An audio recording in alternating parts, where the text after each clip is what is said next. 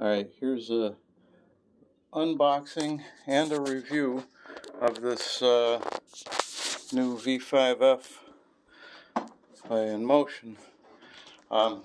It's got a little bit of a tippy-dippy nature to it on tight turns, but it's quick. It's 84 volts. I didn't realize that. So it's using the same charger setup as the Kingsong wheels. And if I can do this, nope. Sometimes I can get that. I can do it a little better on the M10-3, but I've had more practice on the M10-3.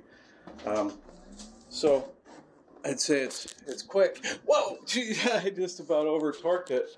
Thankfully I didn't, because I would have gone headlong towards the mirror. There, it's quick. A little quicker than I expected it to be, and that was a good thing.